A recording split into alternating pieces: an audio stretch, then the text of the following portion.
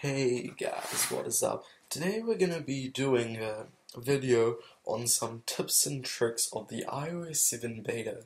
I'll be going through a few tips and tricks I've learned in the past that I've got from using this beta version. So let's get into this, guys. So I've been using this for a few days now, and so now let's get into this, guys. So basically the first thing that I've noticed is that the clock here is like a dynamic icon. As you can see, the seconds hand is moving, and it'll move every minute. So this is a very nice addition. Hopefully they'll add it to more applications. So another thing is that when you go into the compass application, a thing you can do is now there is a leveler. So basically this shows you when it's level with the ground, and when it's like left you get a compass, and let's move around. See, it's like a leveler. So another cool thing in iOS 7 is the transition effects. They're very, very nice and very slick. So when I move down, you see it pops up the application. And another thing is, look at the folders when it goes back. It goes very seamlessly, and it feels like a good experience overall compared to other operating systems. So it's very nice, very clean, and it fades in effect from when you lock it. It's very nice touches overall to iOS 7. So that's one of the cool features. So another cool addition is that FaceTime has been added as a separate app on the iPhone. So let's get just to it. And another cool thing is that there's also FaceTime audio now. So you can call by this call button here. This is FaceTime audio, so it's audio calls. So it's a nice addition. Instead of video calling, you get free VoIP calls. So overall, a good touch to this side of things. And now another cool thing is that when you go into the phone settings, you can see there's a new option called blocked. This is basically allowing you to block numbers which you don't want calling you, so you don't get spam or whatnot. So it's pretty nice additions to iOS. So this is one of another cool features in iOS. So many of you have probably noticed there's no more Spotlight.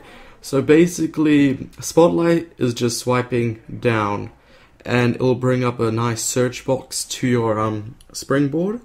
So there's no more swiping left the home, because there won't be any screen. See?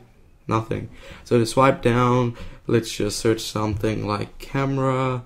It's kind of slow at first because it's a beta, but let's go search. Should come up now. So let's press search. See, we get camera, just like that, into that. So Spotlight's easier to come across instead of having a nice bad home screen there. So that's always a nice addition. Siri has also learnt some new tips and tricks. Starting off, let's go and start with the things she's learned. First of all, you can do system controls, which basically allow you to check the weather now. Well, that's always been there, but now you can do stuff like just turn off Bluetooth, increase brightness, stuff like that, make everything much more smoother for Siri. And it's also learned stuff like Wikipedia. You can always find tweets there, and much, much more. Now, it can be also voice and personal assistants. They can play new voicemails. You can see your return missed calls, and all that cool stuff. So this has been an overall great improvement to Siri, and I like it. So and it's also got a nice user interface. As you can see, it shows like a voice modeling thing, and it looks very, very slick. And also there's a transparent background as usual, because this is a very flat user interface. So overall, this has been a major overhaul to Siri since iOS 5, I think, which released with the iPhone 4S. And that's about it for Siri, guys. So this is all the functions Siri can do now. Also, it can search Wikipedia and Twitter, so that's always a nice touch. And that's it for Siri on iOS 7. Has there ever been times when you thought that this pesky Newsstand app will never go away? Now the time is over. Well, the Newsstand has been redesigned to become a flatter UI, but we always never used it. So now we can put it in folders. How great is that? We put it in folders, we can move it to a new page now. Now it's gone forever into absolute oblivion. So this has been a great tweak that iOS 7 has added. Another nice addition they've added to iOS is that when you go into the camera app, and now when you swipe left to go recording, for the first time you can zoom while you're recording. See, I pinch, you can see that thing there. And now I'm zooming while I'm videoing it. So that's a very nice addition if you want them zoom closed. And now another cool addition is, let's just take a photo. And now after that, see how fast it is? That's one thing, that's a minor addition. But if we go to photos, then we go camera roll, click on the photo we just took.